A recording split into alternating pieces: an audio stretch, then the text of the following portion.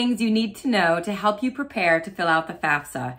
Hi everyone, I'm Tina Steele, the FAFSA guru, and if you like what I have to say, be sure to subscribe to my channel by clicking the link below. The first thing you need to know is to create your FSA ID at least 3 days before you want to fill out your FAFSA form. The FSA ID is a unique username and password that every student needs to create along with one parent in order to electronically fill out and sign the FAFSA form in addition to other important paperwork.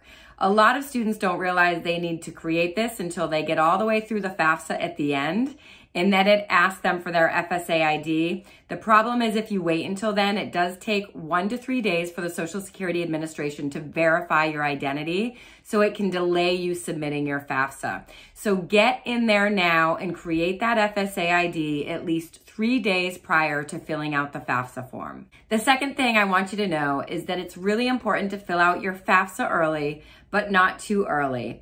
And what I mean by this is when October 1st hits, everyone's going to be trying to fill out their FAFSA. So typically the first several days especially, the system can be very, very glitchy and frustrating to access.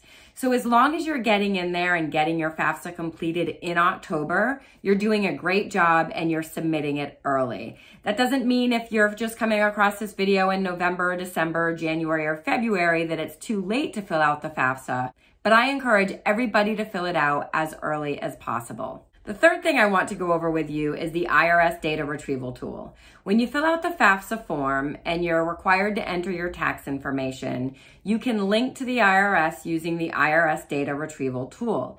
While this is a great feature that can save you time down the road, especially if you're selected for a process called verification, this can be somewhat glitchy and problematic also.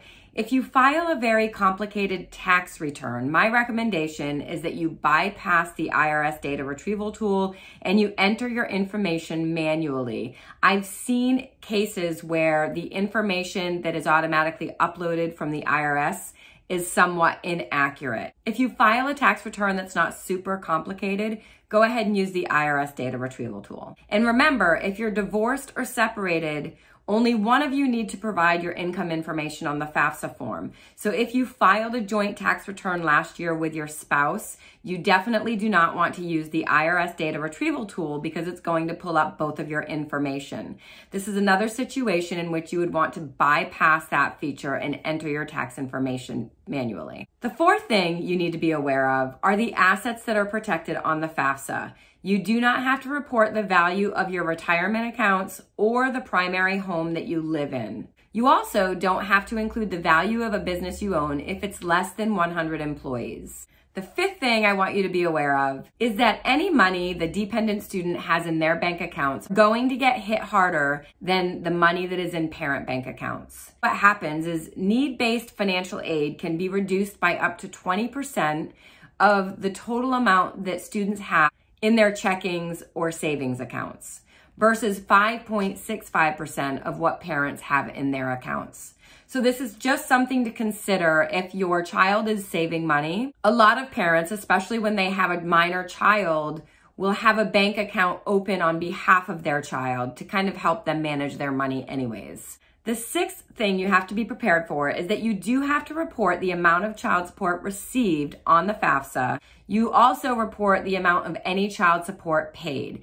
Now, in a lot of circumstances, people are not required to divulge the amount of child support that they receive, but the FAFSA does ask for any type of income that is untaxed and also has a separate question asking specifically about child support. So keep this in mind. The seventh thing I want you to be aware of and prepared for is that if you have more than one child in college, there is a question on the FAFSA that asks about the number of household members that are in college. So if you have 2 children in college, make sure you list 2 there. This is very important. I see a lot of families miss this and only list the one child that they're actually filling out the FAFSA form for. And what happens if you have multiple children in college, that expected family contribution that is determined by filling out the FAFSA is actually split equally among the number of students in college. So if you had one student in college and your EFC was $20,000, if you have two students in college and you list two in college, that EFC gets split in half, which means it's $10,000 for each of them. And this can make a very big difference in financial aid offers. And the eighth thing that I want you to be prepared for as you get ready to fill out this FAFSA form is be sure at the very end that you're signing it with your FSA IDs and you're following through and hitting the submit button at the end. I can't tell you how many families I've seen fill this form out in early October thinking that they submitted it only to find out several months later when they haven't received any information from the financial aid office that they never actually hit that submit button. So do not make that mistake. Make sure you finalize the FAFSA when you fill it out electronically. So there's 8 things to help you get prepared for the FAFSA. And if you find that you need more assistance to help you navigate this overwhelming process and maximize your financial aid offers, be sure to check out my Financial Aid Academy and my Financial Aid 101 Masterclass, which you can find more information about on my website at thefafsaguru.com. It's not too late to join either of these programs where I guide students and their parents step by step through the financial aid process. I tell you everything that you need to know in order to maximize your financial aid offers. I help you appeal your financial aid offers, and I have different levels of service available depending on how closely you want to work with me. A couple of those levels include you getting direct access to me for any and all of your financial aid questions throughout the entire year. So be sure to check them out. Thanks for watching and good luck filling out that FAFSA.